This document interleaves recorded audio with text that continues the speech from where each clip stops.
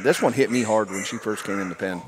Yeah, that, It continues. Yeah, just quality, quality, quality is what that one screams. And we've talked about that balance and ring presence and just those intangible things that they either have it or they don't. And this one obviously has that. And Oof. just, from a value perspective of, as Brian mentioned, from being able to show in that purebred influence to, again, just what we've seen from a quality standpoint through, there's 9 of those 30-liter hogs represented in this sale offering. Take that one home and make yourself look really, really smart. Guys, this one's a no-brainer. I'd put her on the list and put her check marks, several on there and just hit bid. Yeah, that's 30-8. Again, purebred influence, gilt, never came, wild thing.